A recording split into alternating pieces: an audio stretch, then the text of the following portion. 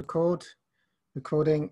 Okay, so if I was returning to work after a period off next week, I would do the thing, actually, partly what came to mind is Dr. Hugh Len.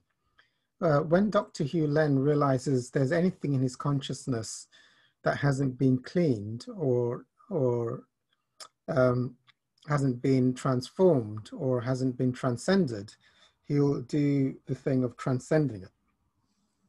How do you know when a situation is not transcended? Well, you'll start to have fear or negative thoughts around returning to that situation. It could be seeing your mother again, or it could be returning to a job or jobs and the associations of stress or characters at work.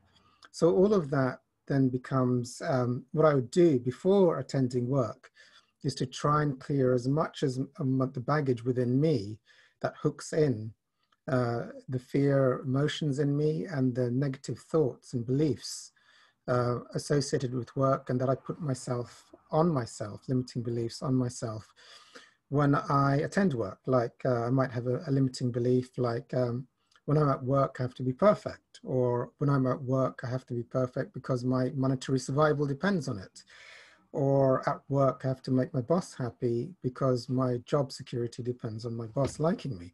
So all of these would be limiting beliefs, which you can cancel. I cancel my belief that my survival is based on my boss liking me. I'm an infinite being, or God did not create my survival based on this job, and so it is not real. Or I pray for a miracle to see the job situation differently. If I'm starting to feel fear or anxiety in the body, I could sit with those and feel those feelings out before attending work, because that will mean what happens is if you could release all the fear that you can sense every time you think of work, when you return to work, you'll find it'll go a lot better and a lot more smoothly because there won't be any fear in you and your thoughts will be much more positive. Praying for your work colleagues, your bosses, recognizing that God is the source of your security. Your connection to the infinite is what sustains you in those flow miraculous states. The more you think and the more you're in fear, actually things will start to go worse.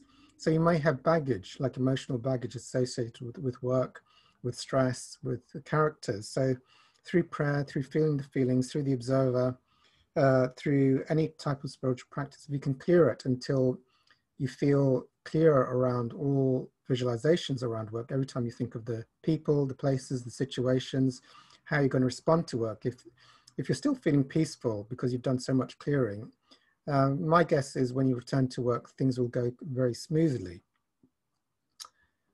Okay.